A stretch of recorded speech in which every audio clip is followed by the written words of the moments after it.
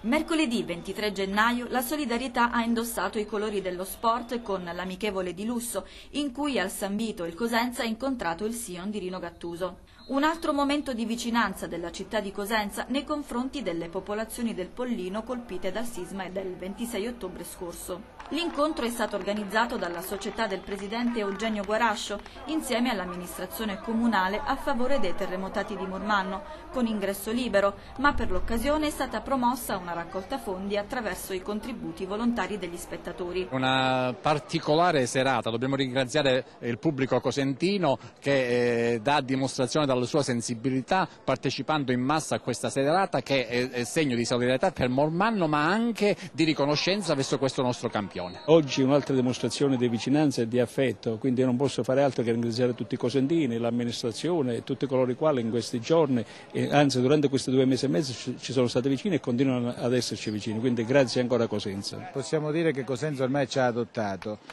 Mormanno